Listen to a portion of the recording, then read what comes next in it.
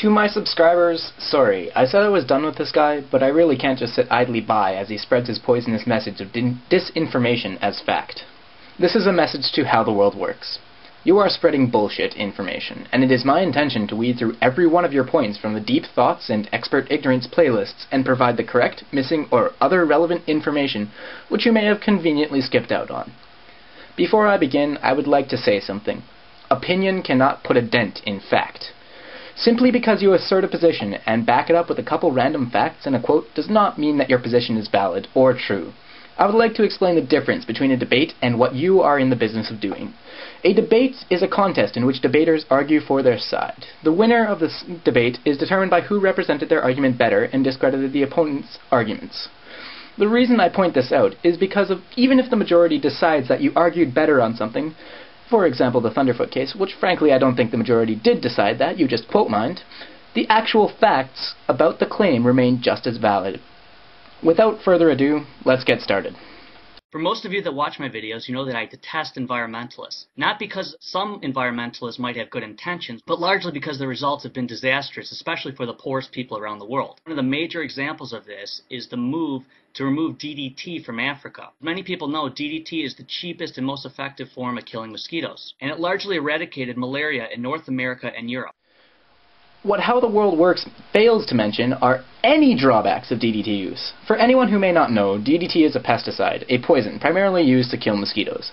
The first thing that came to mind for me when watching this video was the old story of the day they parachuted cats into Borneo. Yes, they parachuted cats into Borneo.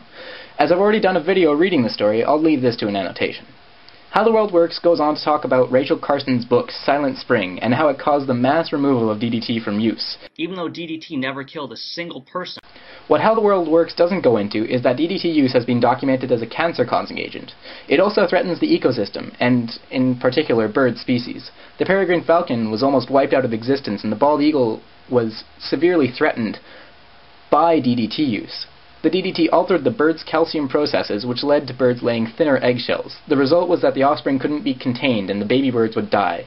Furthermore, surprise surprise, organochlorines like DDT have long been documented to alter bone density and structure in animals. It makes our skeletal structures weaker. It affects our calcium. He then goes on to say that millions are dying of malaria, as if to add some justification to the use of DDT. Remember, he never mentioned any negatives. That all came from this video.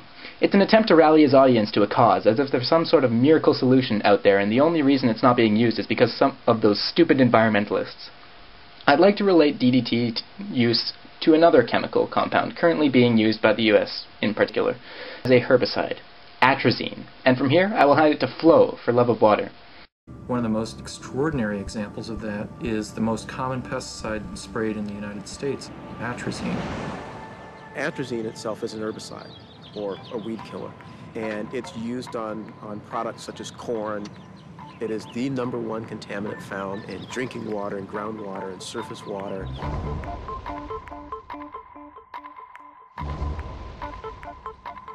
Initially, we were contracted by Syngenta, the makers of atrazine, and their interest was in trying to understand whether or not, so they said, whether or not atrazine could function as an endocrine disruptor, meaning could it interfere with hormones such as thyroid hormone, testosterone, estrogen. We found that atrazine had a number of effects, but most significantly, atrazine demasculized the exposed male frogs. I would even say chemically castrated. We went on to show that in addition to being demasculized, they were also feminized. So in other words, male amphibians would grow ovaries and even produce eggs. Fish show similar effects. Their sperm counts drop and they start to make egg yolk protein. Does that mean that atrazine is causing a global decline in sperm counts in men? Again, the experimental and the epidemiological data suggest that atrazine may play a very significant role. I bring this up to illustrate a point. Pesticides and herbicides make their way back through the water cycle and end up in us.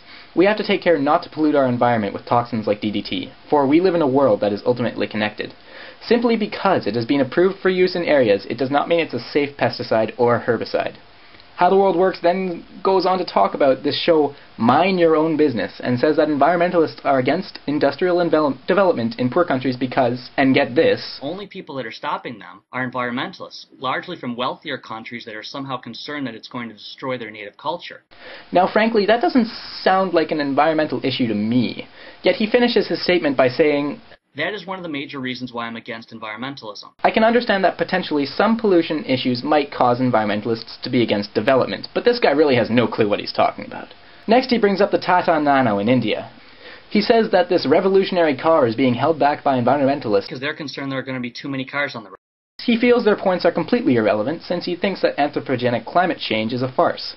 I'd like to redirect anyone who would like to become more informed on this issue to Potholer54's videos on climate change. To speak to its merit, the video starts off with, I'm not going to descend into political jargon by talking about climate change believers as if the issue depends on faith rather than a strong body of evidence. And I'm not going to talk about climate change deniers as if there's an absolute and unassailable truth that they're deliberately refusing to see.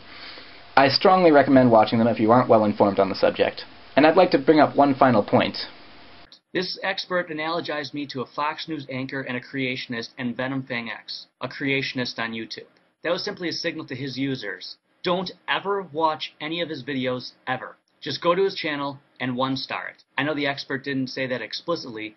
This has to be the absolute worst bullshit you put out. It is an insult to the work of everyone, which is currently ongoing, and of which Thunderfoot is a leading part of, to promote free speech and equality for all on YouTube.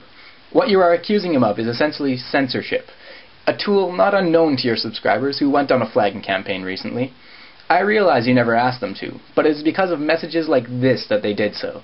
If you want an example of poisoning the well, you have provided a great one. The reason Thunderfoot used those analogies was because you have the uncanny ability of putting out bullshit that takes far more time to debunk than it does to say. The total time to debunk the claims addressed in this video was approximately 5 times that which it took for you to spew them. You quote mine and dodge truly addressing the issue. You claim to have annihilated rebuttals to your points, when you've done nothing but sidestep the issue and elaborate on false assumptions. You are pompous, arrogant, and claim insight which has escaped the greatest minds on the planet.